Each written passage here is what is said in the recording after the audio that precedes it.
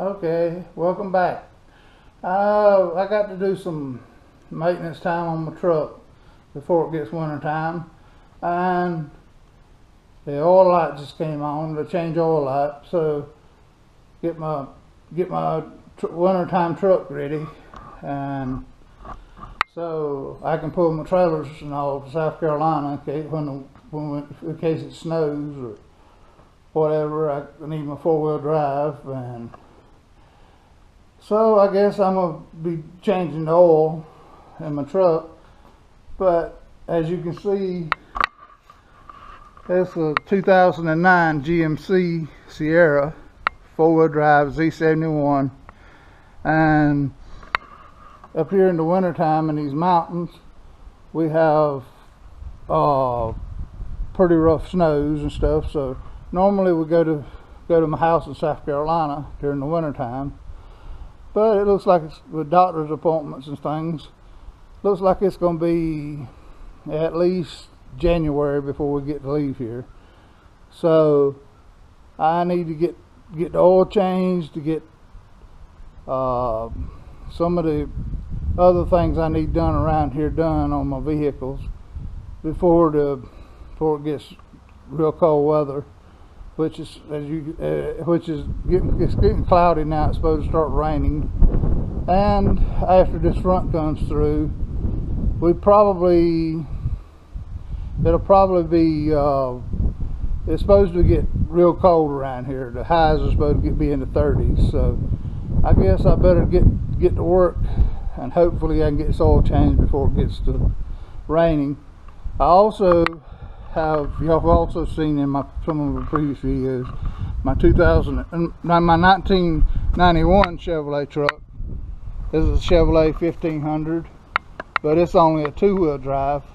I bought it brand new in '91, and that's my baby right there. I mean, I told the wife that instead of using a hearse to haul me to the graveyard to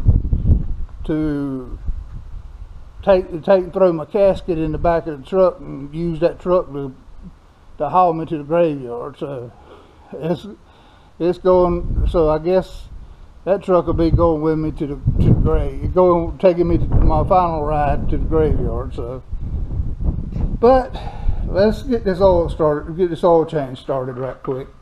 I'm sorry if the wind gets up too much, but right now it is windy outside, so I'll do the best I can with the wind noise. Hopefully y'all can hear me. Okay, the first step is to get the oil out of the truck, and here's your oil drain plug, and on the other side, if you look, you can see the oil filter. First off, I got to take this bolt loose and get the oil start draining out, so the filter won't be too hard to get off. But I hope y'all can see that up there. And now if I can do it without getting grease and all over my hands trying to hold this camera, this oil all over my hands while I'm trying to film with the other hand. Let's see how fast I can spin this out. So far it's looking okay. But let's see, there comes some oil. Let's see. Can I get it out now? No, I got a couple more. There you go. There's the oil coming out now. And it is definitely time to change it. I have,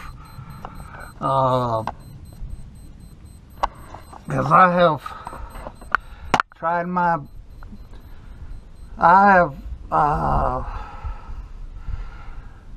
this is the first oil change I've done on this particular truck. I bought it used. It's got 86,000 miles on it, and so hopefully once I get if I can ever get this, that hopefully this can be my truck that I can start doing a lot of my videos on, to also enhance the channel, and maybe even put some bigger tires and wheels and raise it up a little bit. But I haven't decided yet. But I'm letting the oil drain down, and then the next step will be to get the oil filter off. And in order to save time and not bore you to death, I'm just going to go ahead and cut the camera off for a minute, and I'll have the oil filter off and putting the new filter on. Just give me a few minutes and I'll be back with you.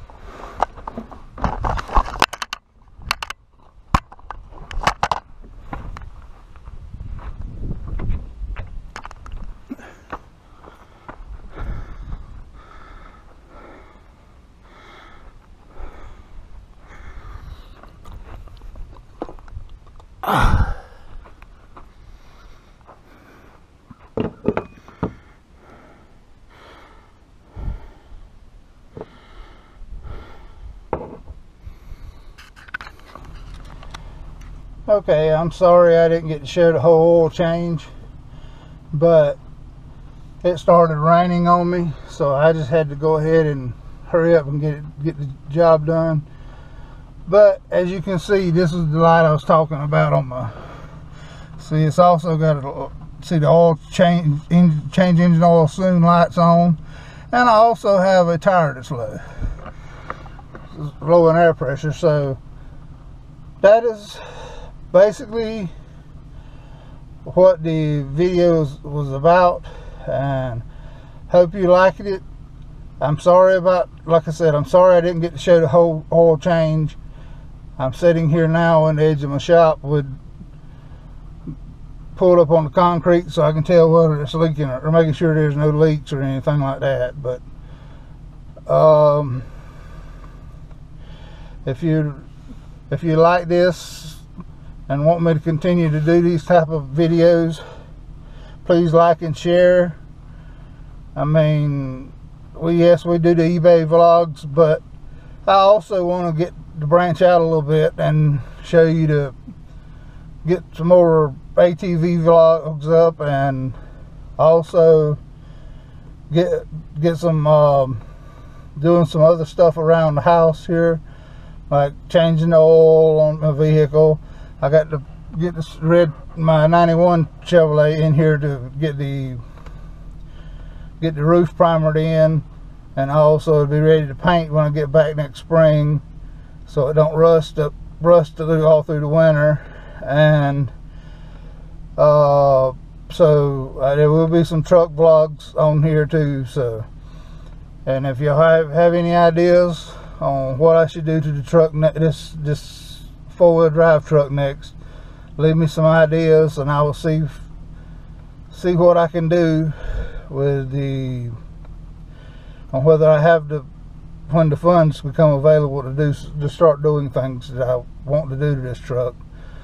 But if you would, please like and share, subscribe and share this video, and hit that little like button on the side, and we will talk to you later.